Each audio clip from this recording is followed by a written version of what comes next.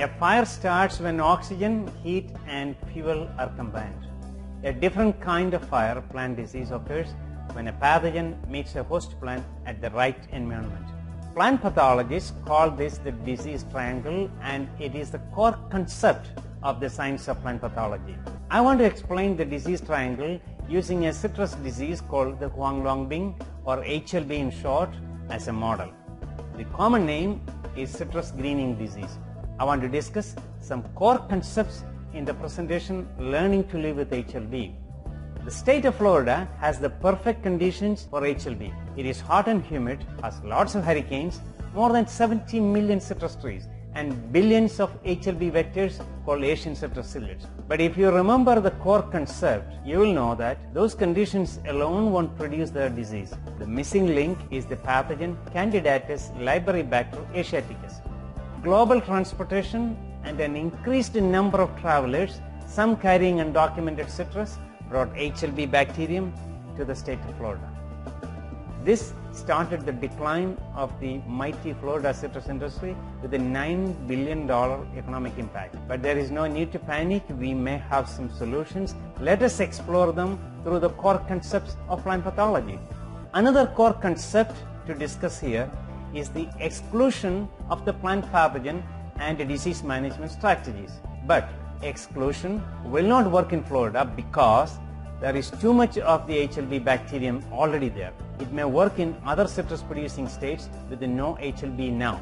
In Florida, vector management seems to be effective. They are also working on developing disease-resistant cultivars. However, this is not for immediate use. Florida needs an immediate and practical solution. High-density planting for faster returns is an option, but it costs a lot of money to plant more trees per acre with the conventional system. I want to discuss the use of innovation for profitability. I want to show you how an innovative product developed and commercialized in Texas can be an answer to the HLB problem in Florida. The product is called micro-budded citrus. Here is a micro-budded citrus. Small, inexpensive, and ready to plant in the field. This will give fruit in 2 years. It has all the ingredients to bring on an orange revolution to the citrus industry through higher return. But it is new, not well known in Florida.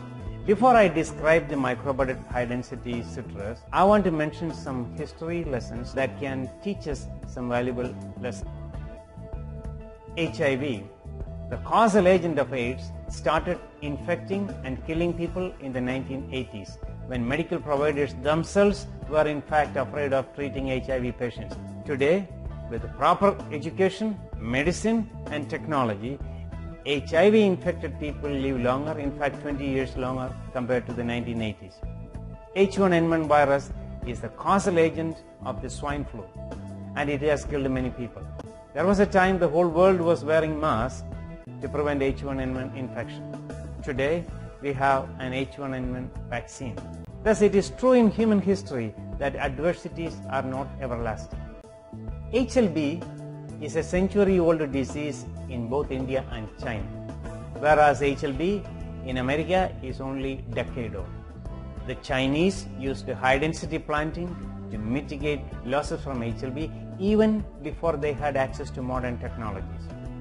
The citrus industry is at least 25 years behind the apple industry in terms of higher density planting innovations. I want to project the micro-budded citrus developed in Texas as the new innovation for the citrus industry. It is cheaper, it yields fruit 2 years ahead of conventional trees. It has good history of success in Texas.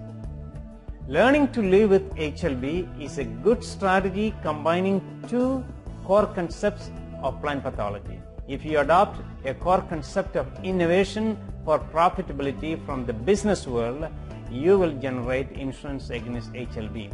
However, to make it happen, the citrus industry will have to start thinking differently.